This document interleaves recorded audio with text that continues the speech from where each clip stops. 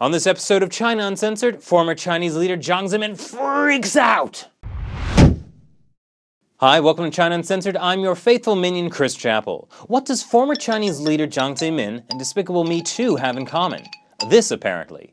Chinese netizens have noticed a distinct similarity between the lovable minions of Despicable Me and the horrific countenance of Jiang Zemin. Banana.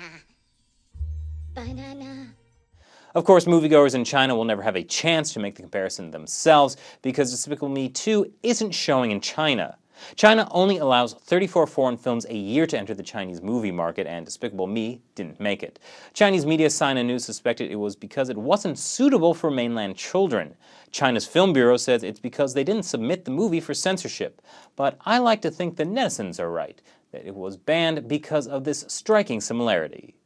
Now, if you've been watching the show, you know Jiang Zemin was one of the masterminds behind the Tiananmen Square massacre and responsible for launching the bloody genocide of Falun Gong practitioners in 1999. But what you might not know is that he was totally bonkers. Check out this rare footage of him. Let me set it up for you. A reporter asks Jiang Zemin a question he doesn't like. He spends the next several minutes destroying her. And as you watch this, just think about what would happen if US President Barack Obama ever acted this way at a press conference.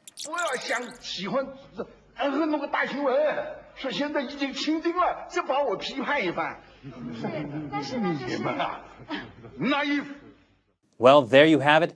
That was the guy behind the most populous country on Earth and the world's second largest economy. What did you think of his little tirade?